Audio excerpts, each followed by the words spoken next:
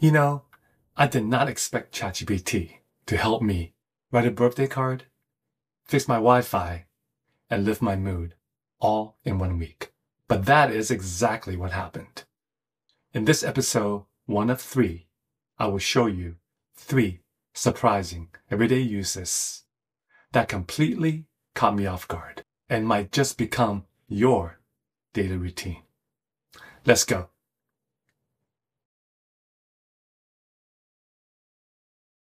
Hi, I'm Dave, and welcome to Smart Tech for Any Age. Today's video is episode 1 of 3 of the 10 surprising everyday uses for ChatGPT. This series is designed to help you, especially if you're over 50 like me, get the most out of this amazing new AI technology. Now, if you're new to ChatGPT, or maybe you heard it on the news, you're not alone. A lot of people think it's just for techies or kids in school. But here's the truth. ChatGPT can help you with your real-life things. And it is easier to use than you might think. Today, I'm walking you through 3 surprising ways I personally use it every day in my day-to-day life, and I will show you how. Now, I'm going to move pretty quickly today to cover more ground, but if one of these uses speaks to you, drop me a comment below. Let me know which one. And I just might make a full-length video all about that topic. This channel isn't just mine, it's ours. And your feedback helps shape how we grow together. Let's get started. Let's start with something we all do. Sending a card, writing a note, or just simply replying to an email. Recently, I had to write a birthday message to a close friend. He's turning 60. I've known him for decades, but I just could not find the right words. So I gave ChatGPT a shot. Here's what I did. I typed in, help me write a warm and personal birthday message for a 60-year-old friend. We've known each other for a long time. Let's see what we get. In just a couple seconds, I got a warm, personal message that I can tweak to my style. Let's give it a look. Happy birthday. We put my friend's name here. Hardly believe it's been all these years since college, all the stuff we did. And it kind of talks about celebration of wisdom, laughter, and memories we've all collected for a long time. And it's great. Now, if this is too long, or if I want to tweak it or personalize it a little more, we can easily do that. Let's say this is a little too long for the card that I want. I can just tell it to shorten it by half. And it does exactly that for us. It keeps the same vibe, the same feeling, the same sentiments. And I can go in and send this off. And he called me 2 days later and told me that's one of the nicest cards he's ever received. Here are a few more prompt ideas you can try to help you write notes and cards. How about this one? Write a short anniversary message for my wife. We've been married 27 years. Guys, we all need help with this one, right? Or something like this. Create a thank you card message for my doctor who's retiring. These are hard to say and to come up with the right words. ChatGPT can help us with that.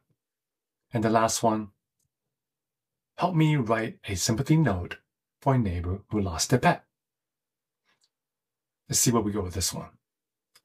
Okay, and it even gave us 3 options with 3 different types of tones. This usage of ChatGPT takes something that might be stressful and it makes it simple. Hi, are you interested in a simple, downloadable, and free PDF file that teaches you how to go from a beginning ChatGPT user to semi-pro? Well, I made one for you, and you get it now, right now, by clicking the very top link below. It's called ChatGPT Guide for Seniors, explained in plain English. Grab it right now, all for free. Now let's get back to learning. Now let's talk about something that drives me crazy. Tech problems. A few weeks ago, my iPad would not connect to my Wi-Fi network. I did not want to call tech support or my daughter, so I opened up ChatGPT and I typed this. My iPad won't connect to Wi-Fi. Walk me through how to fix it, step by step, like I'm a novice. Let's see what happens. Okay, in really gentle language, it's telling me to check some basics and a few simple steps that I can follow along with my iPad in hand. And you know what? This actually worked. And here are 2 more tech-related prompts that you can use in your everyday life. I know I do. How about this one? What do I do when my printer says it's offline? Or with the spam problem these days, this one's really handy. Explain how to unsubscribe from junk mails, like I'm brand new to tech. Let's give this one a look. Okay, I love this. It gives us a 4-step approach of how to combat email spam. Look for the unsubscribe link. Make use of the spam folders. We can go further and block a sender and use some filters. And it gives simple and easy steps to follow. No long phone calls, no tech jargon, just clear help, like having your own personal tech coach. Now here's a bonus tip for this one. If this is even more complex than you would like, try this prompt right afterwards. Use beginner-friendly language. And it will repeat those steps in even more simple, everyday language. It really works. Okay, now this third one, I did not see it coming. I started using ChatGPT as part of my morning routine. One day I woke up and I was feeling just a little off. So I asked it this. Give me a positive thought to start my day. Let's see what this positive thought is. All right, every sunrise is an invitation to start. Fresh energy, choices, and freedom. Try a different story. That really hit me. And it worked. So I asked it again the next day. And the next. Now I use it daily for little tiny pick-me-ups. For things like gratitude questions, reflection prompts, journal ideas, and even short calming routines.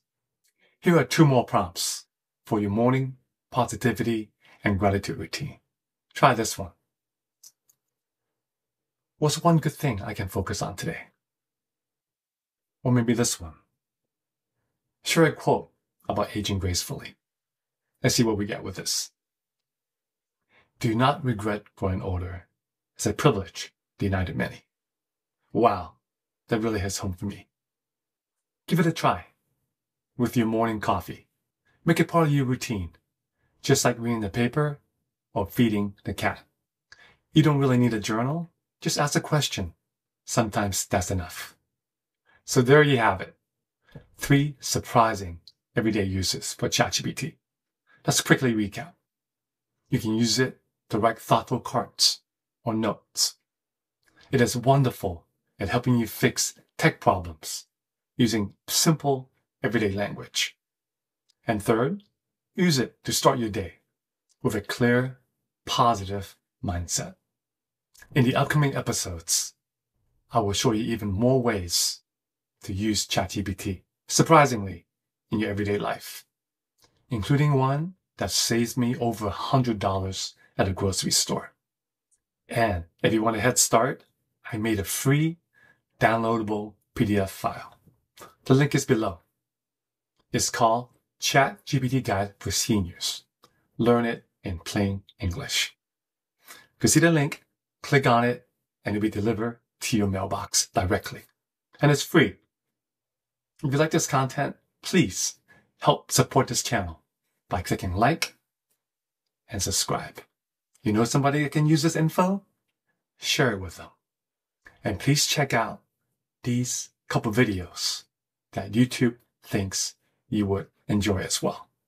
I will see you in the next episode. Bye!